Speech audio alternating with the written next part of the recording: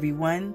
Welcome to Enlightened Words Save Souls Devotion with Rhapsody of Realities. The topic for today is called Serve God in Righteousness and Holiness. I'm going to be coming from 2 Corinthians chapter 5, verse 20. The scripture and the devotion reads, Now then we are ambassadors for Christ, as though God did beseech you by us. We pray you in Christ's stead, be ye reconciled to God. From the verse I just read, we see that the Apostle Paul's careful use of words. In verse 18 he said, We have been given the ministry of reconciliation. Then he presses home the importance of this ministry of reconciliation, urging the Corinth church to take the message to the world. But Paul was after something else as well, which he communicates to them. After asseverating the importance of reconciling men to God, he went on to his next subject and says, Now then we are ambassadors for Christ, as though God did beseech you by us. We pray you in Christ's stead, be ye reconciled to God. When he said, we are ambassadors for Christ, he wasn't referring to the whole church of Christ. Rather, he was referring to himself and his companions who were with him, such as Timothy, with whom he wrote this letter. He counseled the Corinth church to be reconciled to God. The same people he had told to reconcile the world to God are now being told to be reconciled to God. Why? It's because they had not been living right. Therefore he says to them, just as the Spirit has said, go to the people of the world and reconcile them to God. He also saying to you, repent and be reconciled to God. This is important because as God's people, we're encouraged to be involved in the work of the ministry, to take the message of salvation to the unsaved and reconcile men to God. But while you're at it, live a life that's pleasing to the Lord.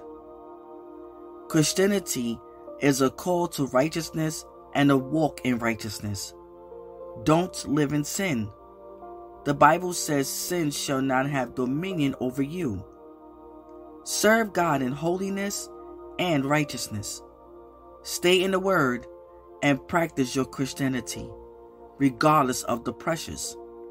Live the life of a righteous person every day.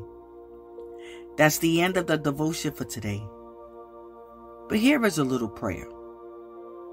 Dear Heavenly Father, thank you for imparting to us the nature of righteousness such that we're able to live a righteous life.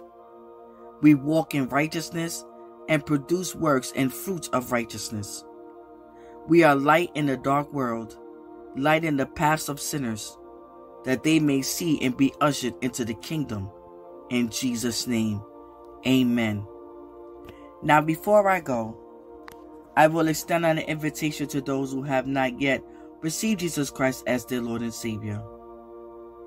It says in Romans chapter 10 verse 13, whomever shall call upon the name of the Lord shall be saved. And if you heard about the message of Jesus, and if you believe in what you heard, and you have not yet received Jesus Christ, today is your day. It's not by feelings or emotions, but it's by faith and belief in your heart that you believe and you want to receive Him. Say this prayer after me. Say, O Lord God, I believe in Jesus Christ,